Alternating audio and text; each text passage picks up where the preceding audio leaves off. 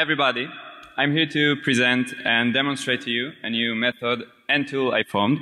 It's called BITSInject, and it lets you, as the local administrator, to gain and execute any program of your will as the local system user in session 0. First, a couple of words about myself. I'm Dor Azuri. After a couple of years in the IDF, I now do security research at SafeBridge in Israel. Started from data analysis to network research, and I'm doing mostly software research of many kinds of creatures, the bad ones such as ransomware and other malware, and the good ones such as this Windows component. This whole method is about two general techniques that I used. I'm attacking the serialization mechanism that BITS uses. We will talk about it. And doing a debugging trick to bypass a security check that is enforced by this service. First, let me introduce this mechanism. And I say mechanism because BITS is not only a service, it is also a protocol. You might already know it as a protocol. It sits on top of HTTP. It had some new behavior using new headers and different handling of the requests. It stands for Background Intelligent Transfer Service. And I asked myself, why is it called intelligent? There are two reasons, I think. It has many advanced features, and it optimizes the bandwidth usage to obtain better transfer rates. In short, this service lets you, as any client, as a programmer, or as a utility, to transfer files, either upload or download. It is here with us a long time ago, since Windows XP, since 2001. It had 4 major versions since then. We're now at version 4 since 2012. It is used mostly by software to download updates in the background. It is a good candidate for doing that. And the most known use and popular use that you may already know is the use that Windows Update is doing with BITS. It has many advanced features, such as doing retries on errors, such as using proxies and authentication, and many others. And last but not least is the feature of defining a callback. It's called a command line, a notification command line, that lets you define a program to execute when the job ends. You can look at the operations and the different actions that it's doing using an event viewer when you filter the BITS client. Now, we'll start with the demonstration. I'll take you with this one-click tool. It has many other features, but I'll do the easy mode. I will take you to an interactive session in session 0, and you will see how fun it is to be the system.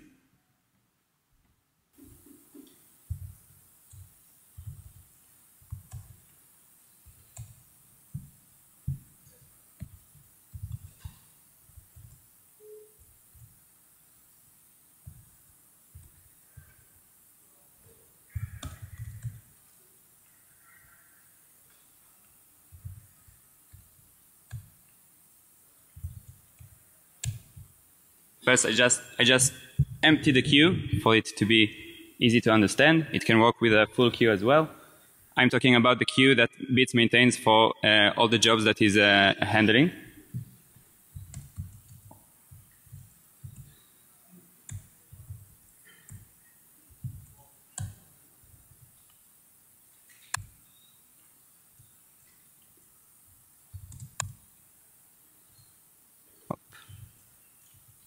Sorry for that. Yeah, thanks. So the easy interface has this parameter to give, and all you have to give it is the program you want to execute. You give it the path. Sorry.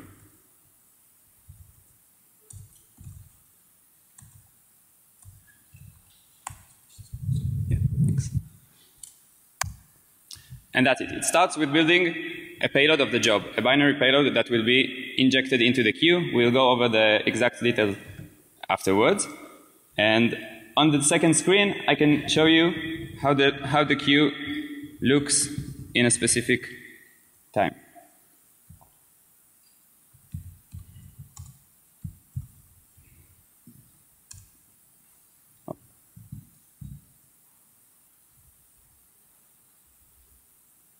Sorry about that. Yeah, so after the execution has ended, the queue has returned to be empty, just as it was before. And if you notice, we got a notification, a pop-up by Windows saying that the service is trying to communicate with the active desktop. So we'll go and view that message, and this is the place. This is session 0, and if you're confused of what we are here, you can ask the computer. We are the system.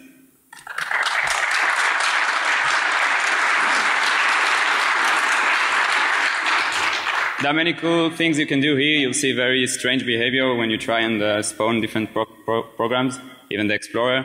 We won't have time to do that now, but you can try it with yourself.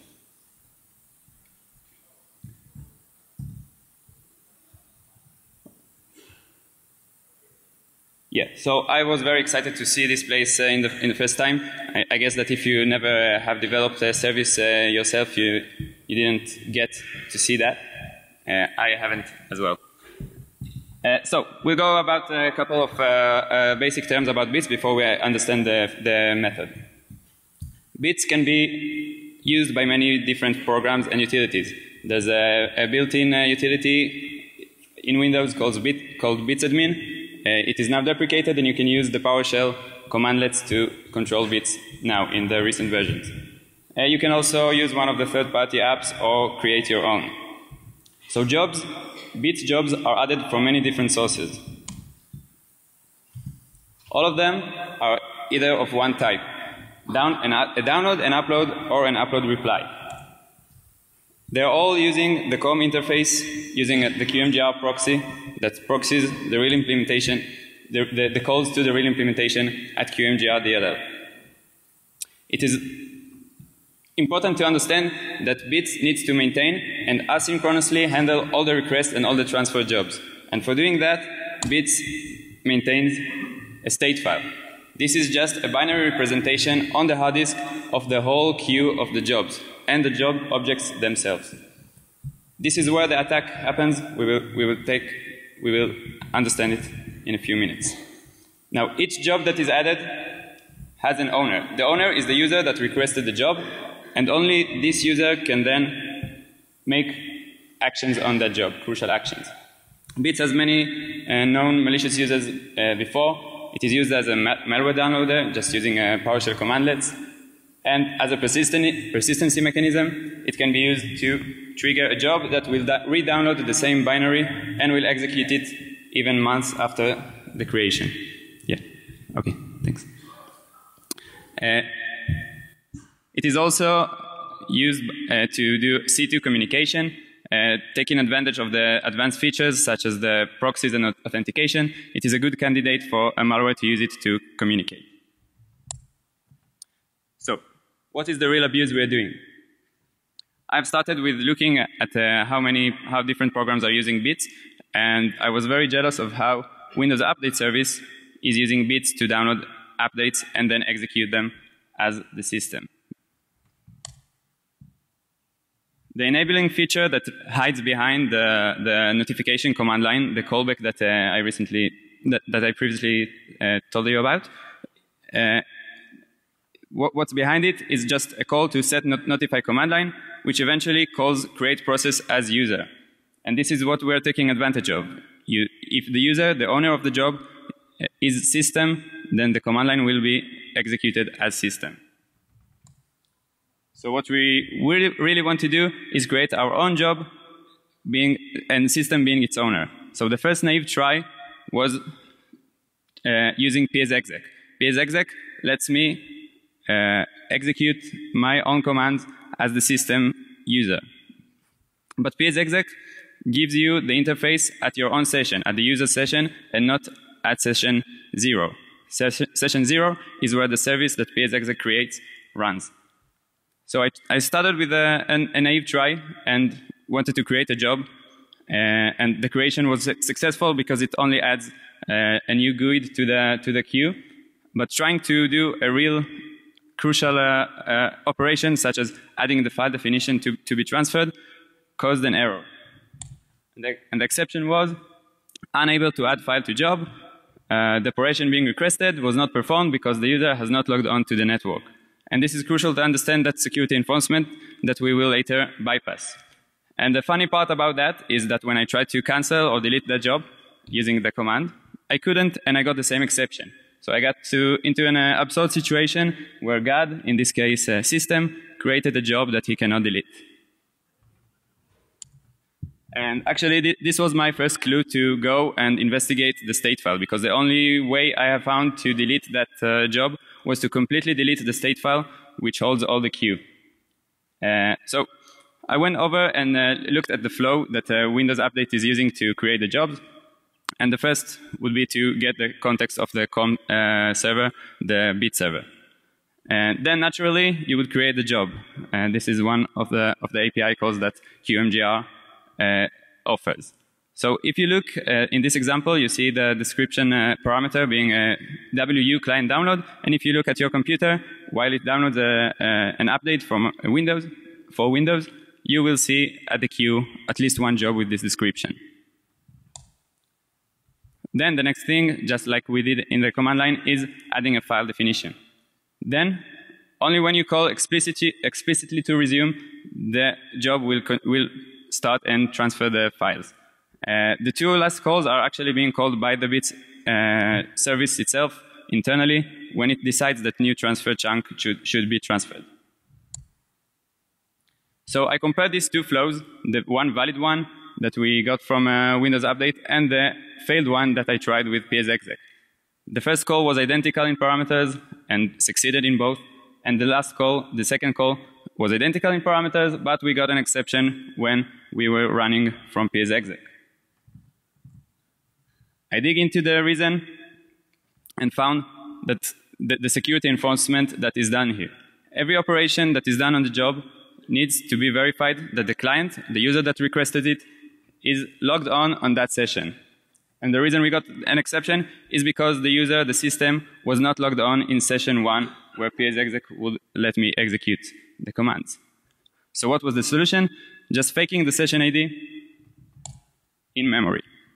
So this is the flow that is performed before any call. First, Bits wants to switch to the logon token of the user that requested the action. It needs to clone it. And to find the real token that it needs to clone, it just iterates through all the logged on users in the session that was requesting the action. Now, the session is acquired by a getTokenInformation call. And when we